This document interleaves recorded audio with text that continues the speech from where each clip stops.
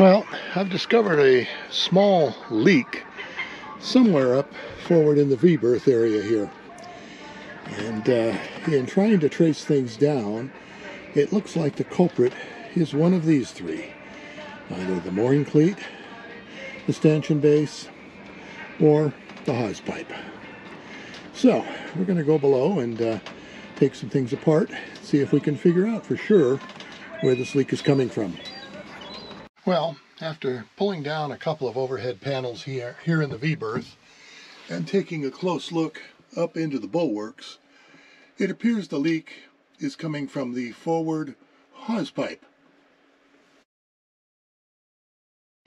So this is what the hawsepipe looks like when I first remove it.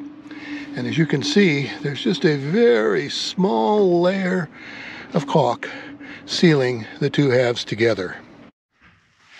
The correct way to install hawsepipes is you place one on the outside of the bulwark and another one on the inside. However, in the middle, inside the bulwark, you have a piece of hose that connects the two pieces of pipe together. It's not normally a piece of hose where you would have space. Normally the faces of the hawsepipes are as closely mated as possible. As you can see here, these two halves of these hawsepipes do not mate together well. The gap between these two halves was sealed with just a bit of caulk in the center. The proper way to handle this is when they're installed into the bulwark, inside of the bulwark you have a piece of rubber hose. The hawsepipe is fit into the rubber hose with bedding and then install them. All right, so we're on deck now with the different components to put this all back together. One little trick that I've learned the hard way is when you're going to be working with anything and you're going to be reaching over the side of the hull, make sure you secure it. That's what this piece of line is going to be for. Since this outer piece is going to be going outside the hull and then being brought in, I'm going to run a piece of line through it.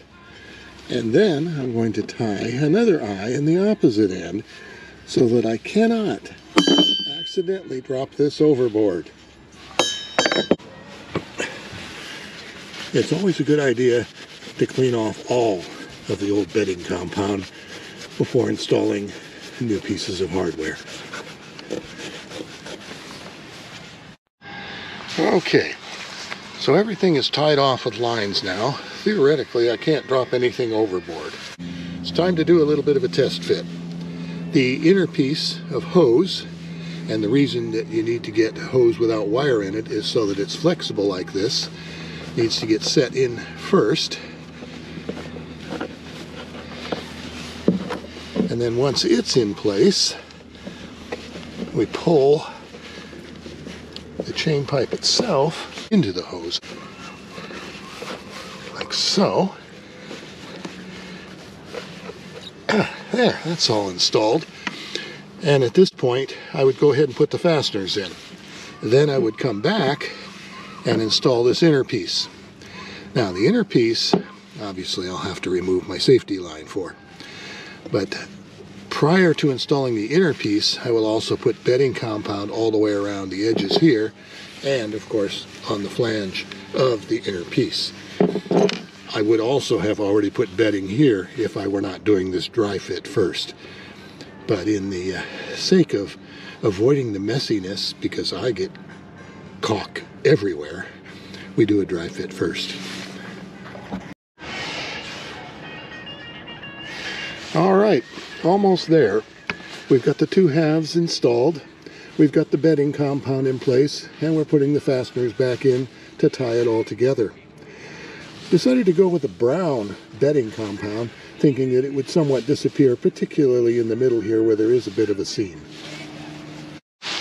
Okay, so there we are, completely installed. Obviously going to have to clean up a little bit of the bedding compound around the edges and in the inside, but hopefully we'll never have to deal with a leak at this hawsepipe again. Well, it appears that this job is done. other than picking up the tools and putting things away. The finished project. You can see how the bedding seals between the two halves of the Hawsepipe itself. In an ideal scenario, these two halves would have been fit more closely, but between the bedding and the hose, we should never have a leak here again. A couple of notes related to this repair. I've since checked all the Hawsepipes on our boat, and there were others missing the center hose. This repair is simple and can be done completely from above deck. The hose pieces need to be cut about 1 inch to 1.25 inches wide to fit inside of the bulwark.